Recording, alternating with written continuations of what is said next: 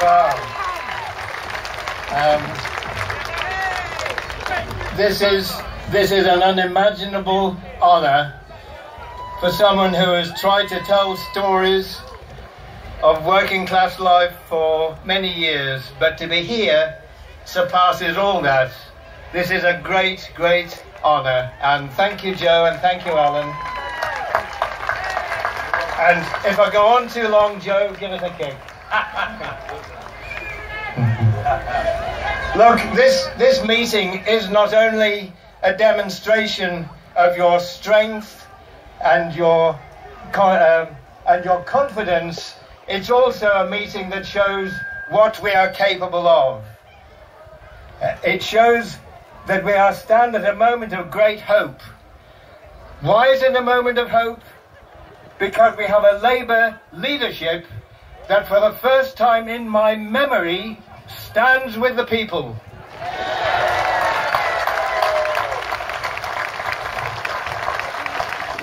And the second issue of hope is that the wind is in our sails. They nearly won a great victory, and they will do next time. This wind is with us. But we have to ask, why has Jeremy made the connection to people he has? And I think it's because he and the others with him say simple truths that people recognise. That's right. They say we don't have to live with inequality. We don't have to live with grotesque wealth that doesn't pay taxes and desperate poverty on the other hand.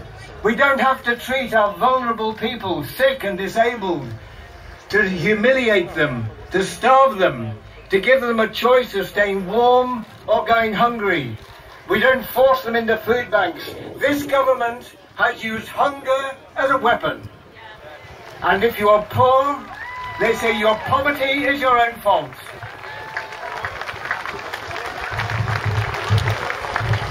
Another simple truth that Jeremy and John and the others say is that we can build houses for everyone.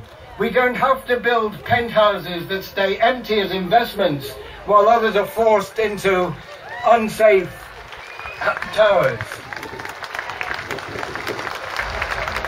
And listening to Matt, who spoke with such eloquence and power, I had to think there are two moralities here.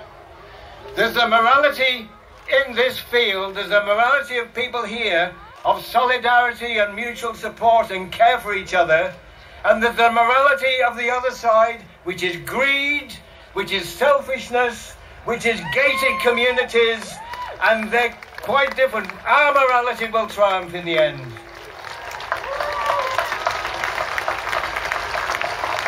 Another simple truth, a simple truth.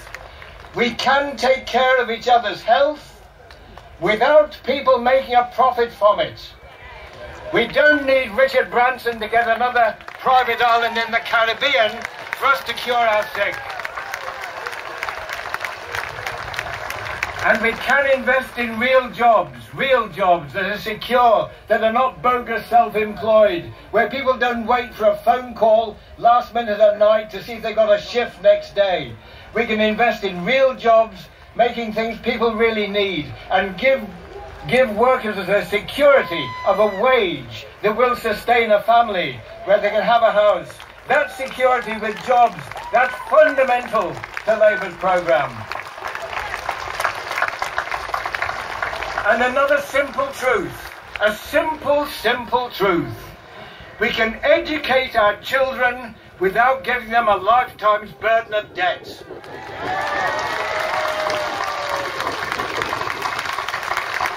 Well, all this is possible, but we're not there yet, not by a long chalk. We're going to need the fighting spirit of people here, and fighting spirit shown by the brave people who have kept it, as it's been mentioned already, the Orgreave campaign for truth and justice. That must carry on and succeed, and I'd like to link that with the Ricky Tomlinson campaign to clear his name in the Shrewsbury pickets.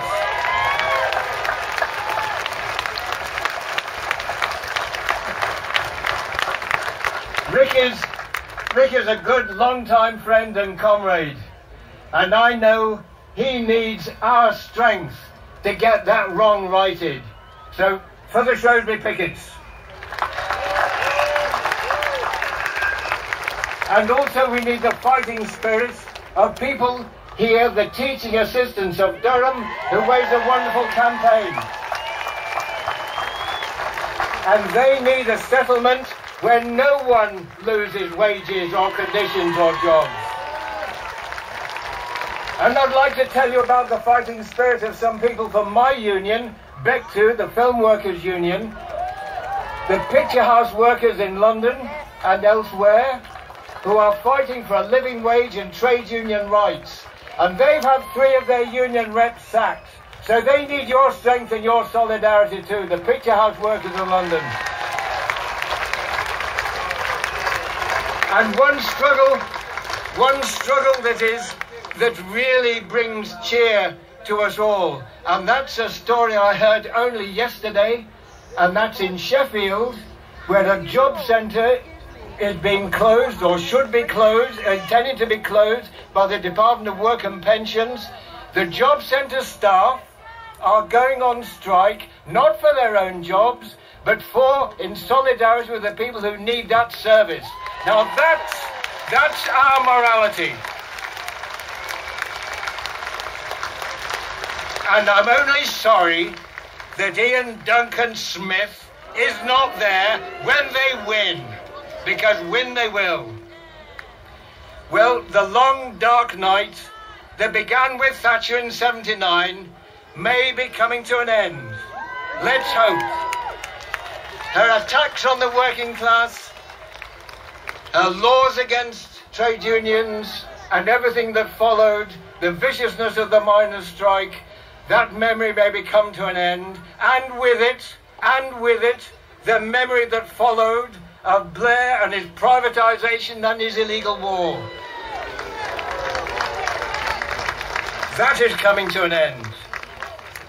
But the closer we get to power, make no mistake, the more vicious the attacks will get, and the stronger we will need to be. If we think we've been under attack, we ain't seen nothing yet. And let's remember the dirty tricks that they played in the past, things that were said about the great people that have led our movement, like Tony Benn and Arthur Scargill and others, the lies that were told about them. There will be lies, there will be dirty tricks, and we've got to stay strong. And for that we need a united movement. And now I want to be contentious on this day of unity. We need representatives in Parliament who are committed to this programme and will not work against it.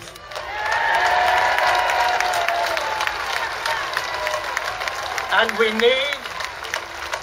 need an injection of democracy, because most people in trade unions have to be elected. And I think it's perfectly democratic that when members have served a particular time in Parliament, then they have to be reaffirmed or reconfirmed by their members.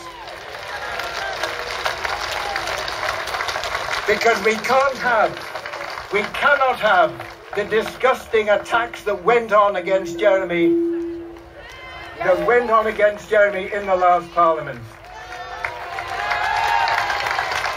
And let's have an extension of democracy throughout the whole party. The organisation, the governing body, that should all be elected by the members overwhelmingly.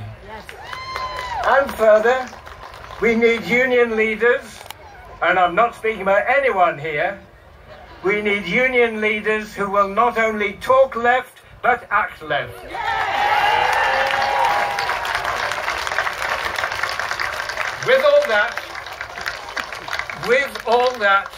With your great strength, with your determination, with your discipline, then yes, we can win. And Labour can be the party that the Labour movement has always needed.